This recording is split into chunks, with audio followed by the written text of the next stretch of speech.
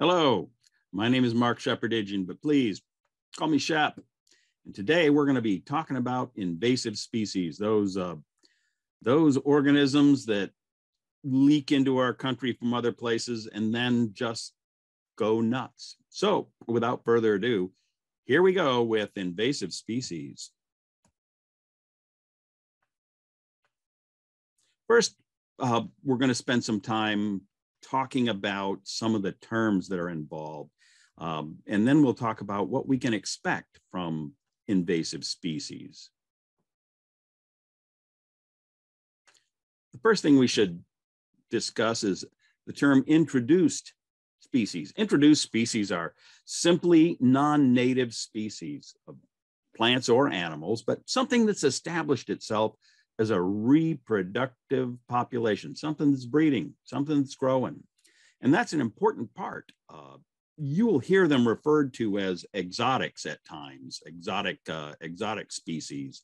But this is synonymous with non-native, and it doesn't necessarily mean invasive. All it says is that they're here and they're breeding. So we'll just take a look at the next step up. Once you have an introduced species, then, and understand, introduced species may have been brought in accidentally, and they may have been brought in deliberately, but regardless of how they got here, they found our environment quite suitable, and they're successfully reproducing. Examples actually include things like the honeybee. Honeybees were introduced for apiculture, for honey and wax. And they got loose, they got out, they're off on their own. And while we still have a huge apiculture industry, there are honeybees living on their own out there. And they're doing just fine. And they haven't displaced anything, or they're not particularly bad actors. Although there are some people who would say, yeah, they are. And in fact, that the honeybees are displacing some of our native pollinators, which I don't know about that. If they are, I haven't noticed, but maybe they have. Either way, honeybees are an introduced species. Surprisingly, too, a lot of people have no idea that they're introduced, but yeah, they weren't here before. Now, if you want to see other examples of introduced species, all you got to do is go to South Florida. There's everything. There's monkeys and pythons, and now there's even a large monitor lizard. It's the Argentinian black and white tegu.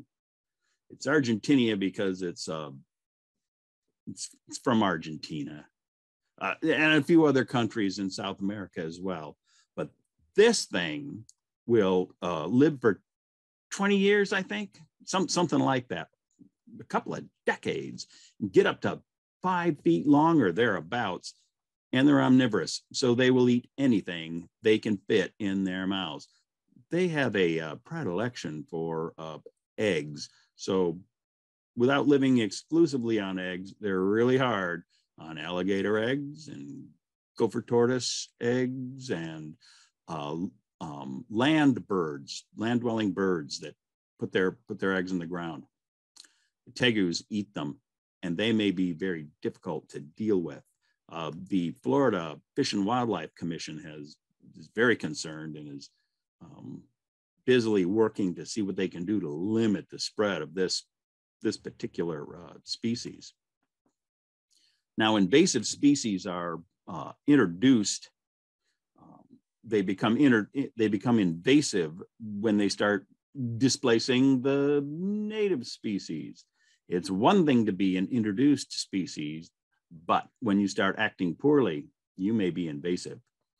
And so with invasive species, what we're dealing with is an animal that no longer has the predators and the diseases and the competing species that keep them in check in their native range. And with nothing to stop the spread, it's off to the races. So just to review, not all introduced species are invasive, but all invasive species are introduced. I should point out at this point that a species need not be from another continent or even a foreign country. There are some North American species that are considered invasive in other parts of North America. For instance, the American bullfrog. Now, this is invasive in the Pacific Northwest. To us, here in the East, it's just a big frog. But to them, it's like this gigantic frog that eats anything it can stuff in its mouth. And it's taken over. And closer to home, the odorous house ant, which is actually a native of the mid-Atlantic states, but it has been climbing out of its territory and expanding farther and farther away. So as it gets farther into the Midwest, it's invasive and it's displacing other insects, and it's becoming a real nuisance, a holy terror outside of its range. So just because an insect is native to one part of the continent doesn't mean it can't be invasive to another. What makes a species invasive is actually the effect that it has on its environment or its ecosystem. If it comes into balance and stops displacing the native species or damaging crops or whatever it's doing, may be downgraded to simply an introduced species. In fact, most of us are unaware of the pests that were once considered invasives. So here's a riddle. This is going to be name that invasive pest. Now, that's a lot of words, so let's go through it slowly. This is actually from a USDA publication. The mystery pest has come into prominence largely as a nuisance in and about human habitations rather than as an economic pest.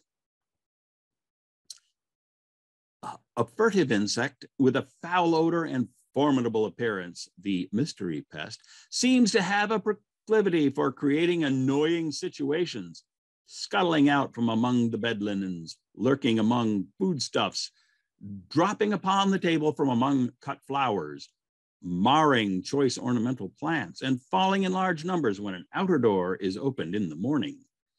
Such occurrences drive the tidy householder to a war of extermination, entered into with a zeal all out of proportion to the actual damage for which the mystery pest is responsible.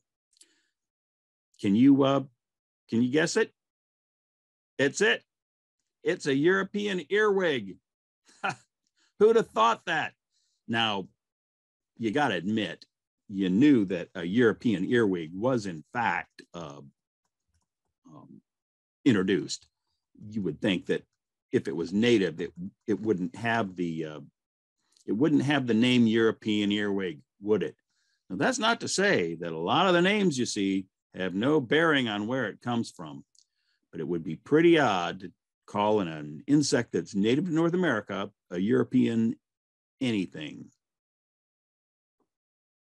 Does that happen? I can't think of any examples, but it might be. I'm just never surprised by anything anymore. But there you have it. The European earwig, an invasive insect, or at least it once was. And that was when? This is over 100 years ago. That was like 1910, and it was brought into, I believe it was Oregon. But by the time they figured it all out, it was Washington, Oregon, and Northern California. And they had thought this is going to be crazy. This is going to tear us all up. But it didn't. And after a few decades, things settled down and it became, let's call it less than invasive. Now it's an introduced species. There are times when you've seen a lot of earwigs, perhaps, but that just gives you an idea that once it comes in and becomes invasive, things don't necessarily have to stay that way.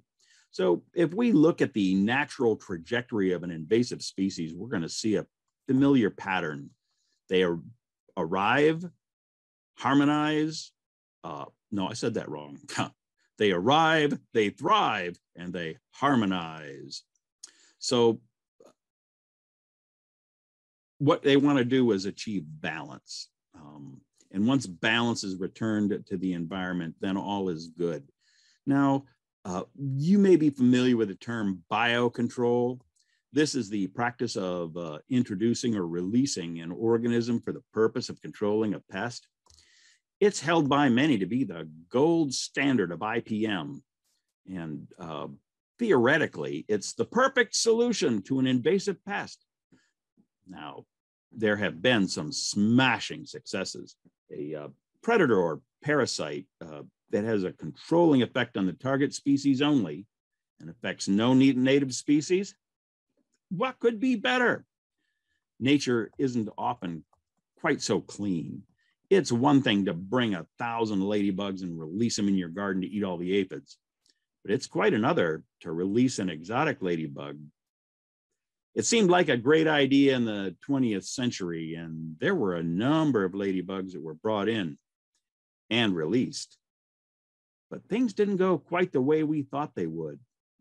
Over the years, some of those ladybugs are quite common now, and some of our native ladybugs we do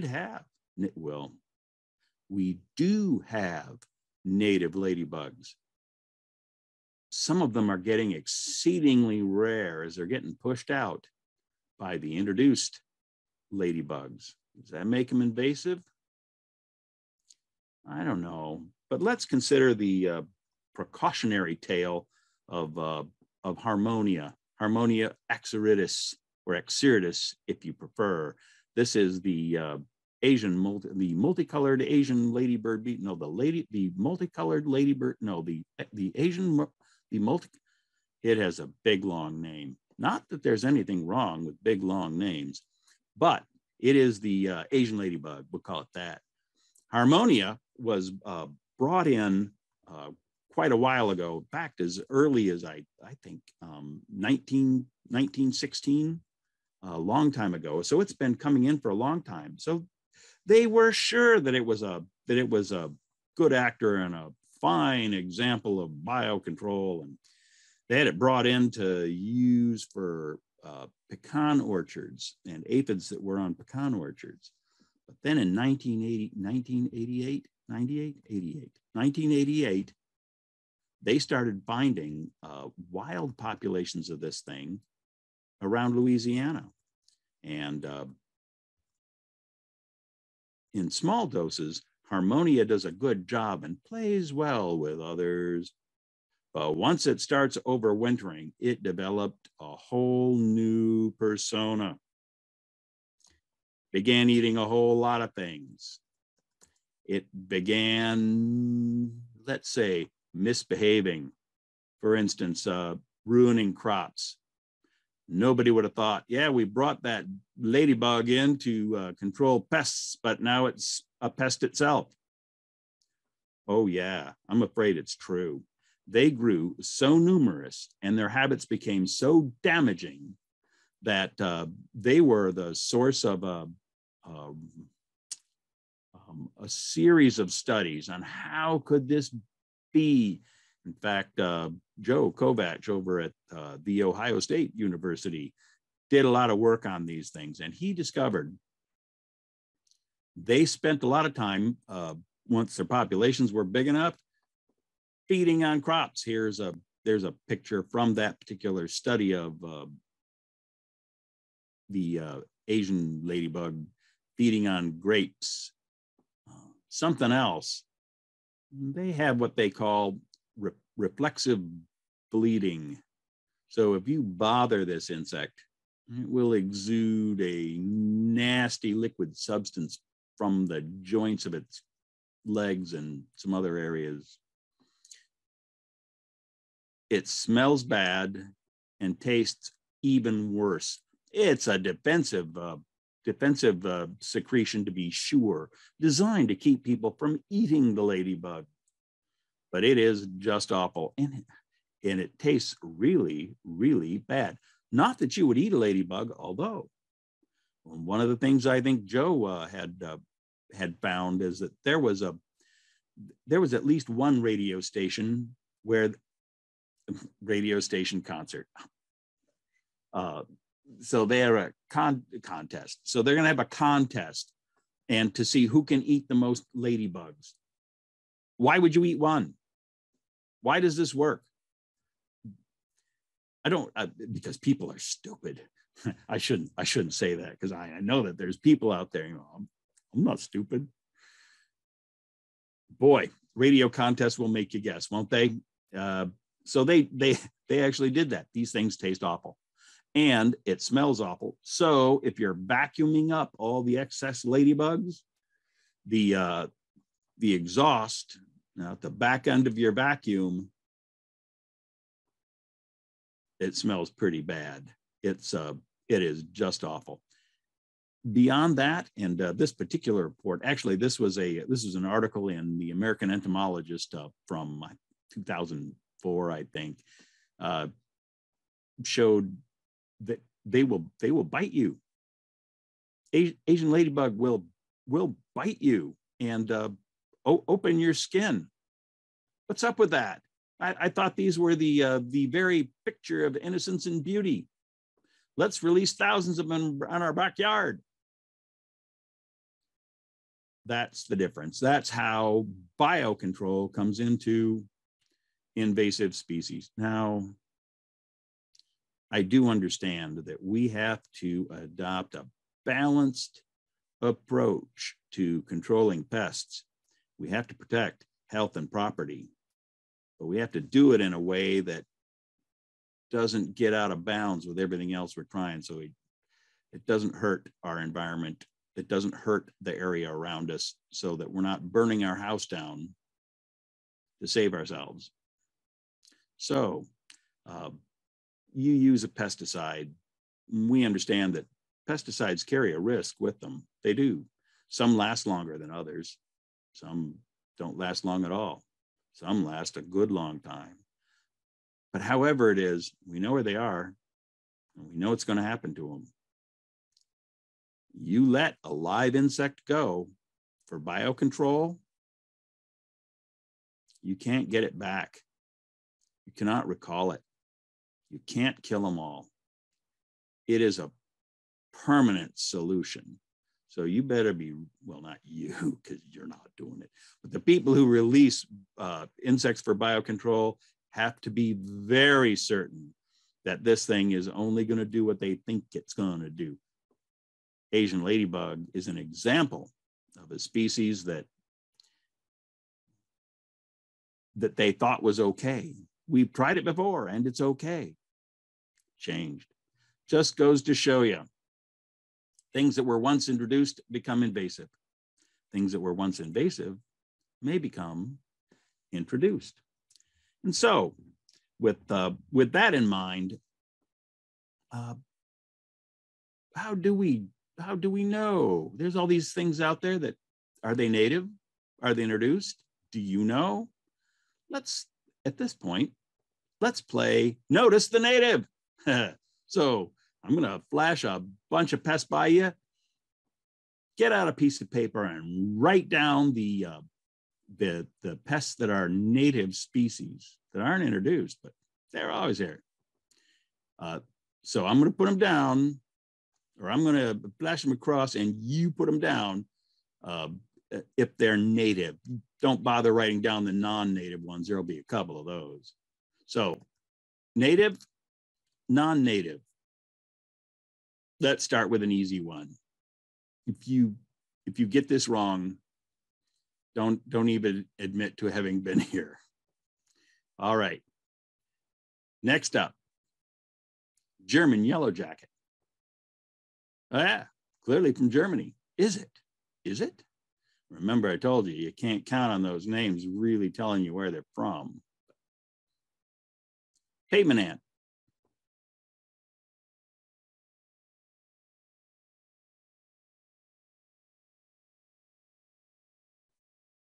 Cigarette beetle, very common. Cigarette beetle.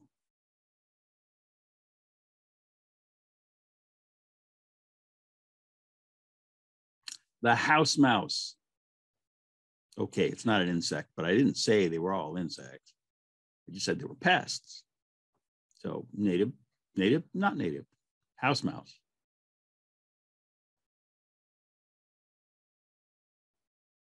Pennsylvania carpenter ant. Uh-oh, there's another geographical appellation. I tell you, maybe not. Native, not native.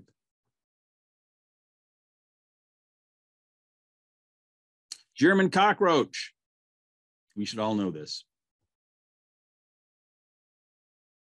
This is an easy one, I hope.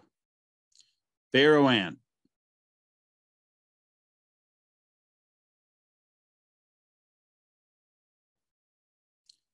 Red flower beetle.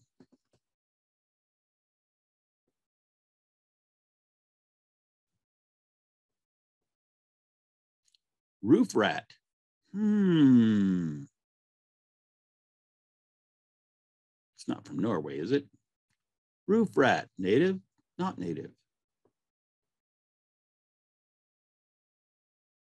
The American cockroach.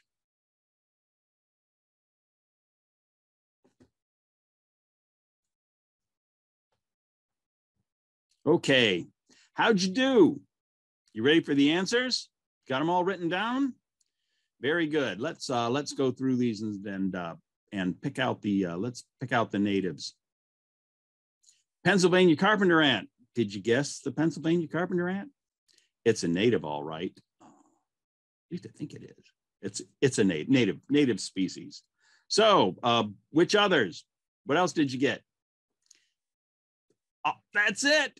Those were all introduced species. And that just kind of goes to show you that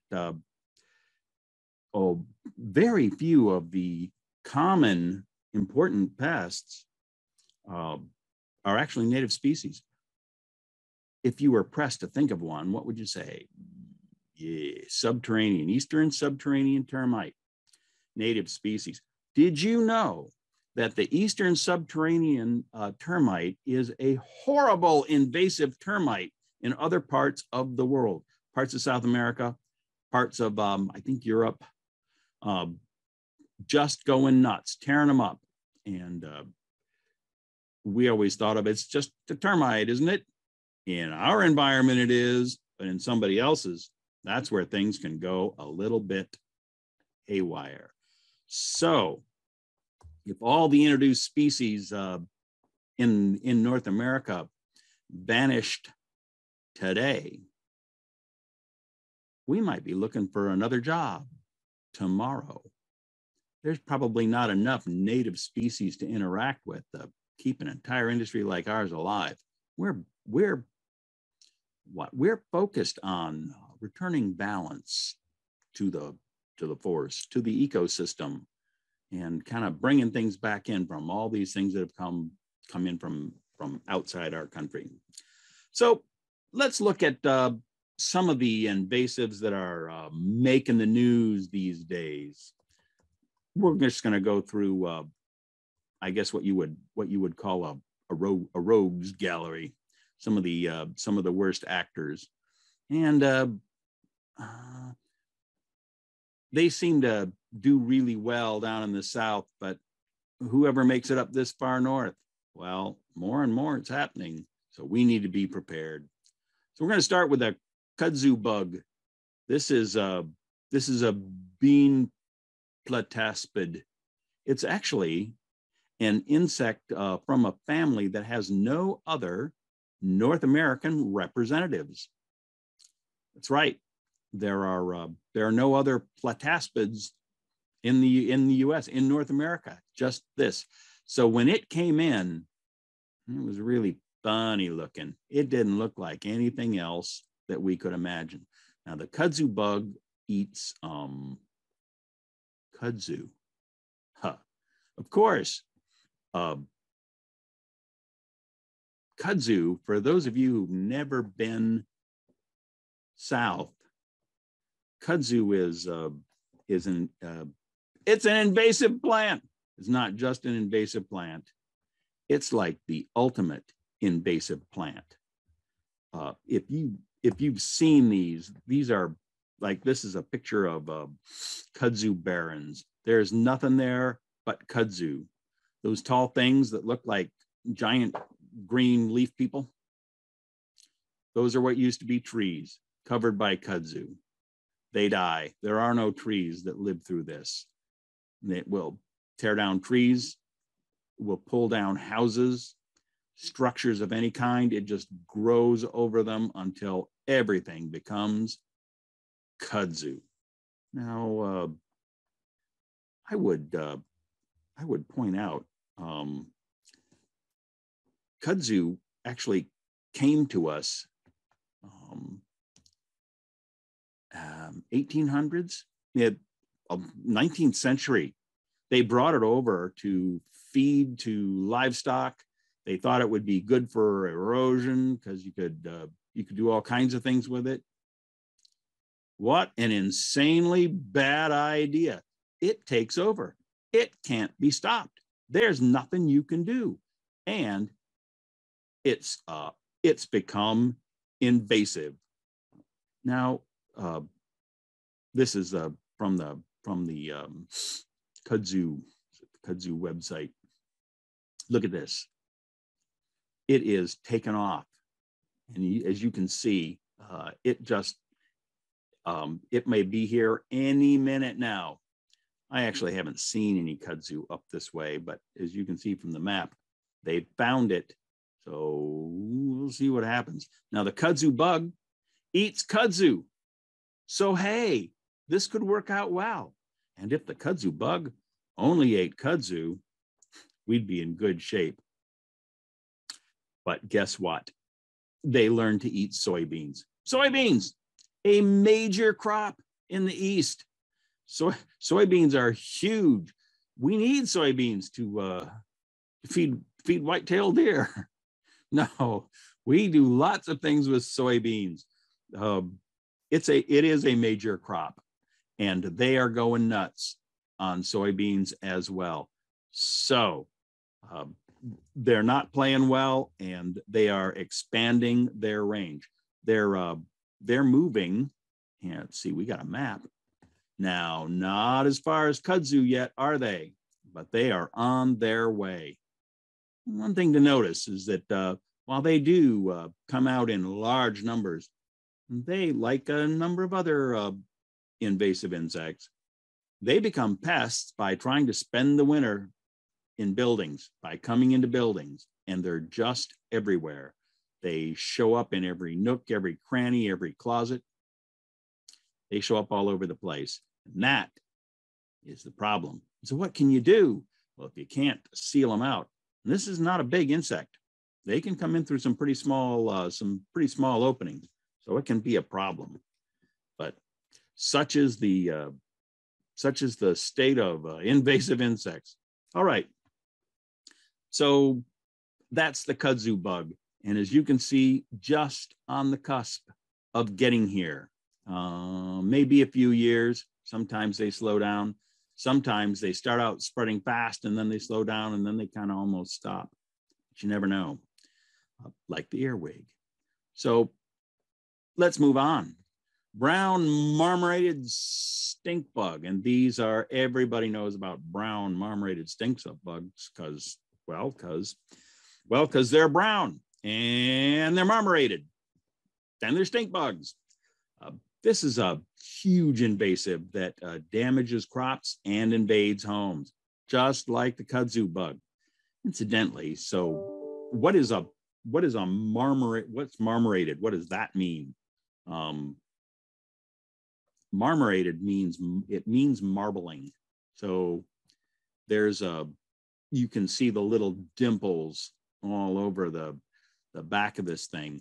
That's where it got its name, because of that kind of marbled effect. It was found in Allentown, PA, and where it had been noticed in 1998. And the nymphs don't look a lot like the adults, but a number of stink bugs are like that. They start out with some pretty amazing markings, and as they get older, they look more and more like the adult until they come out. No, that's what that is. Now, the adults look like many other stink bugs. In fact, here, as you can see, stink bugs have a very similar shape and appearance.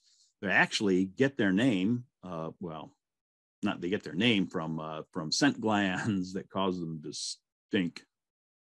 But the family name is Pentatomidae, and the pentatomids are called that because the scutum, which is that is this right here. I don't know if we can see my cursor. I'm hoping so. There's this home base plate looking thing on the back between the wings. It's called a scutum, and it is 5-sided, so it's a pentagram. So Pentatomidae, there you go. And now look, as you look up and down, you see, well, they all kind of look alike, don't they? They all have a very similar shape.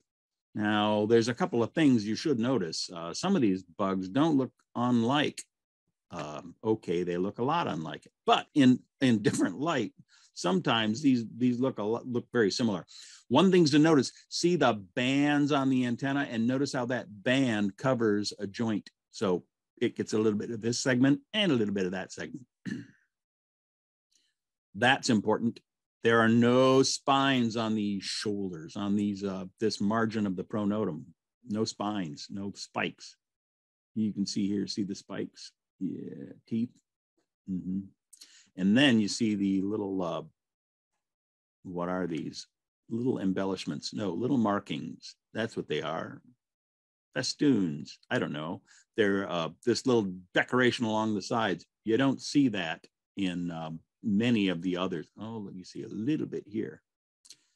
So there are things to keep them apart, but you should know that not every stink bug is a brown marmorated stink bug. They eat lots of different crops, and they particularly enjoy apples, and they're moving across the nation. Now, as you can see from this map, they're found almost everywhere, but they're really a problem in some states. You should know they take a lot of fruit in the field, and while they eat lots of crops, they like soybeans also. They're really hard on apples and grapes and stone fruits, peaches and plums. Now, as they when they started out, which was in what, Allentown, Pennsylvania, they got so bad in those just a few years after they started that they had entirely ruined apple crops in the area. In the years, they've been spreading out, but they haven't been quite as harsh on the crops in the areas where they've gotten to. Now, it's easy for me to say. I'm not an apple grower, and I imagine that there are some growers in Michigan and Minnesota who would dispute, and perhaps Oregon, who would dispute that. But it really isn't as harsh as it was when they when they first started. So this follows a pattern. They come in and they just tear things up. And as they move farther and farther in, the environment gets more and more adept at dealing with them, getting used to them. So brown marmorated stink bug, and we certainly have those here. It took them a while to get here, but once they made it, we knew what was going on. This is the Asian longhorn tick. I'll tell you, common names can be really problematic, but Asian longhorn tick. What do they call it? A longhorn tick? It's probably not worth going into. Actually, it has to do with the length of a small little piece of this section of the head that doesn't look particularly long to us. Does to the tick people, so stands right out to them. But the Asian longhorn tick, which came over to us from China, showed up on some sheep, not the kind of sheep you would have as pets, or specialty sheep.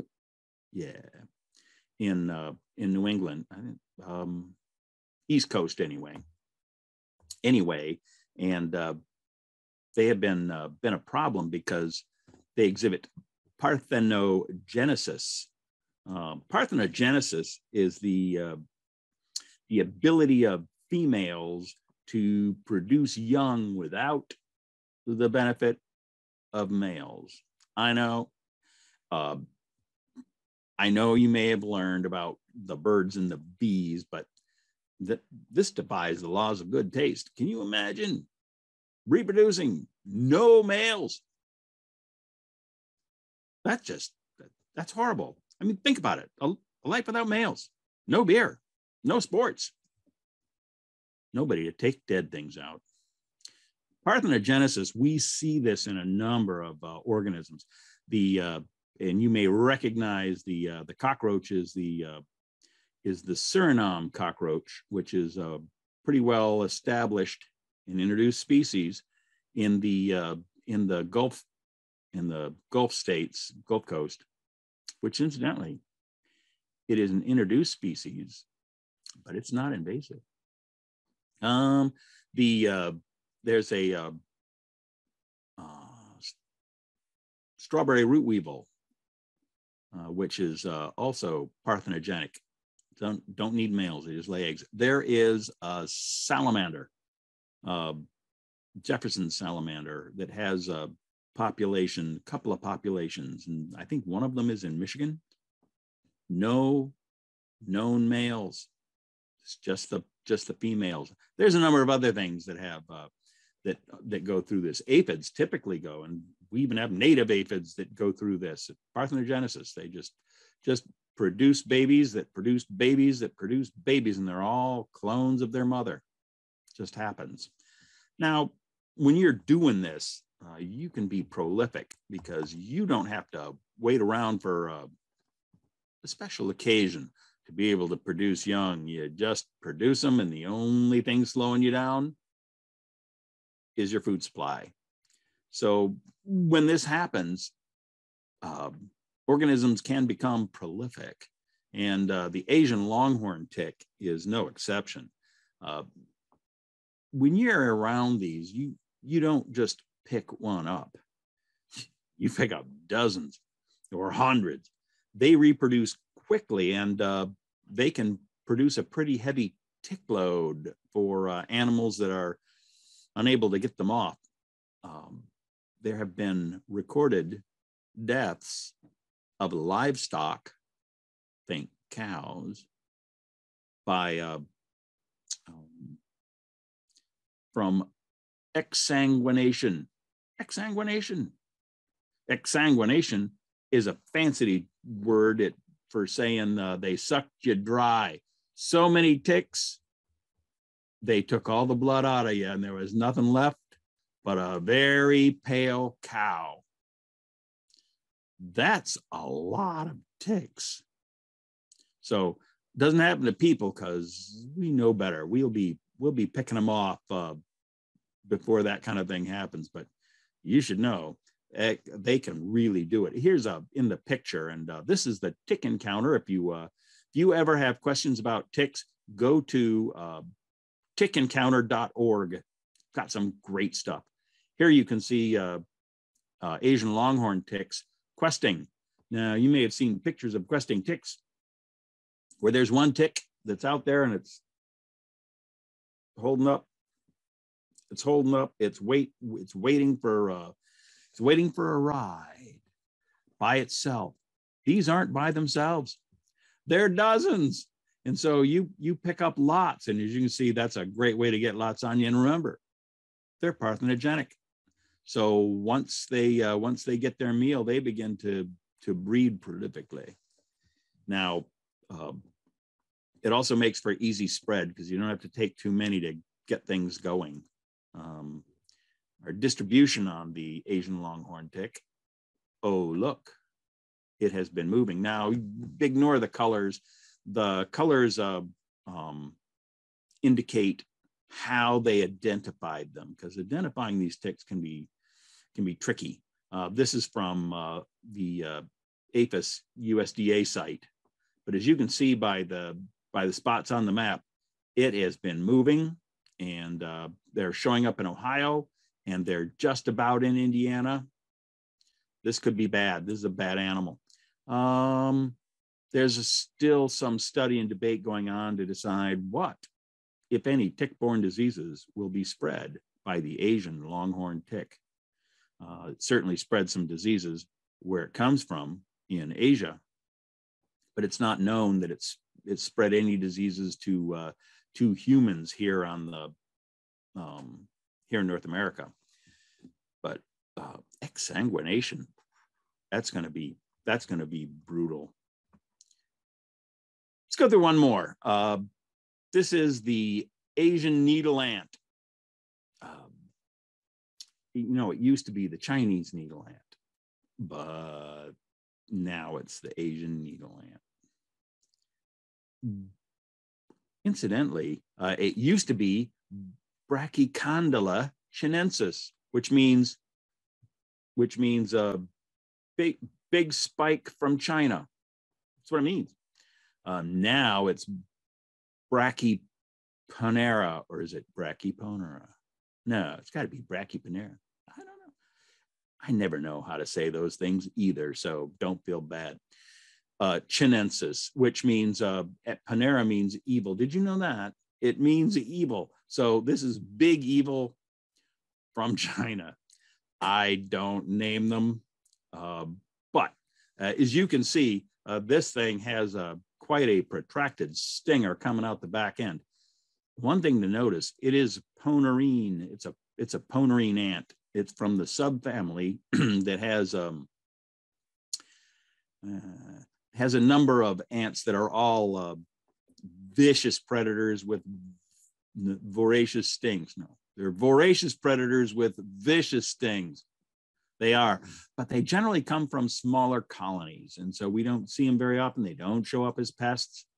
You may be familiar with Hypoponera, which we find under the buildings, and it's introduced, but it's not invasive. We find that under buildings and such from time to time, and they don't have large colonies, but when they swarm by the thousands, and the swarmers will sting, and that'll really put people off their feet. So, but this is a ponerine ant. If you look, the first thing you do is it got one node or two, and you look at this and you go, that's one node. That's a heck of a node, ain't it? Yeah, it is. And some of these, it's hard to even recognize it as a node. It's kind of misshapen. This wasn't supposed to be in that one node or two key. If the key is good, it will put this under one node, but strictly speaking, it's a little different than that. So the the Asian needle ant, get it right, Asian needle ant. Fortunately, where they go, they generally nest away from humans. You find them in rotten logs. Any place where there's a lot of these, go out in the woods, kick open a rotten log, you'll find Asian needle ant. They don't aggressively come in buildings and sting people. Not like fire ants, not like some of these others, but they do sting, and they are vicious stings. So it's not good, and people will notice. People will know when they get them. So it's important to understand where this ant is and what it does. As you can see from the map, they are on their way. They're almost here. They are officially in Indiana as of May. So if you get a report of a stinging ant, it might be the needle ant. I should say, you get a report of a stinging ant, there could be a number of ants that do that. We may be seeing fire ants. Moving up here, no, but certainly getting brought in on nursery stock in tree root balls and things like that. You can bring them in, and they have shown up in places that they shouldn't be and won't survive, but they show up there anyway. So when you get when you get a report of stinging ants, go out first, identify the ant before. There's another, is it a European fire ant? Myrmica rubra. It's a whole different ant, and supposedly started in Canada in the east, and has moved across the continent. Reported in Michigan, never seen it. So just because you're introduced doesn't mean you're invasive. Keep your eye out. Stinging insects can be anywhere. And needle ant, that'll be interesting. All right, what's up next? The spotted lanternfly. This is the latest and greatest. This is the new kid on the block. It's a spotted lanternfly. Now, do note, lanternfly is one word, and that's because it's not really a fly. It's a bug. It's a hopper. In fact, it's related to plant hoppers and those kinds of things. Now, the spotted lanternfly, and look at that bright red underwing. That just stands out. It's actually a pretty good looking animal when all things considered. But when you see what it does, it can be ugly.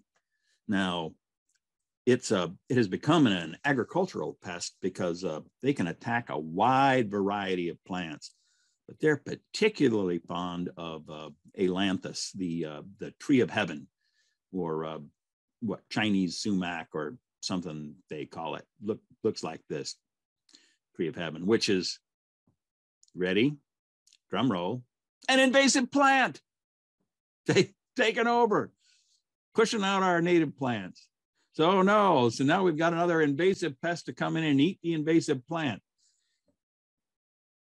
which would be all right if that's all they did, but they don't. They eat lots of things, and they will show up in yards in high numbers. So every tree looks like this. And because they're plant hoppers, they're bugs, they produce honeydew, which you may know to be a sticky substance that attracts ants and makes everything sticky, except for the ants. It doesn't make them sticky, but it makes everything else sticky. And once that gets sticky, the dirt sticks to it, and now everything looks dirty. And people will not be standing for that, especially when it's a car, because the honeydew can mar paint jobs. It's pretty awful stuff. So you get heavy populations of these, they will hurt the plants. They will make everything nasty, and you'll be getting a call. Now, they're just getting into our area, so it's I would say they're not quite here. Although I would say that we found them in Michigan this year, not very far from where I live, in fact, but nobody called me, so I think they just came and they dug and they burned until they thought everything was gone. They will work hard to keep these from moving because, again, not just a household pest, an agricultural pest that doesn't just hurt people's their dignity and way of life, hurts their way of living. And when it gets in the way of that can be tough. These are just some of the invasive species that are out there. And you might be sitting there wondering, well, that's all well and good, but what do we do? Well, what do you do? And that would be the question. What do we do when they get here? What do we do when they start ringing the phones and we got to go deal with spotted lanternfly or brown marmorated stink bugs or such? Well, the first thing to do, learn about the pest. In a minute, I'll show you some websites to start with. But the first thing you got to do is learn about the pest. Start with the bug.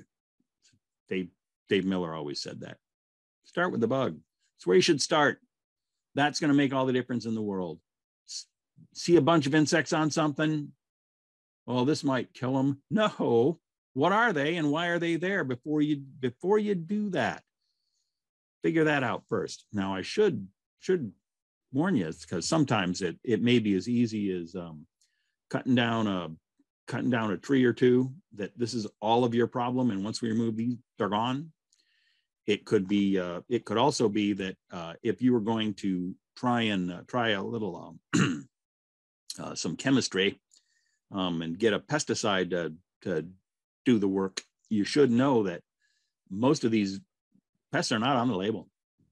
But I would point this out, and you should know this if you have if you're a certified pesticide applicator, you should know that there's a provision in FIFRA section 2EE, which talks about when is it not a violation to go beyond label directions.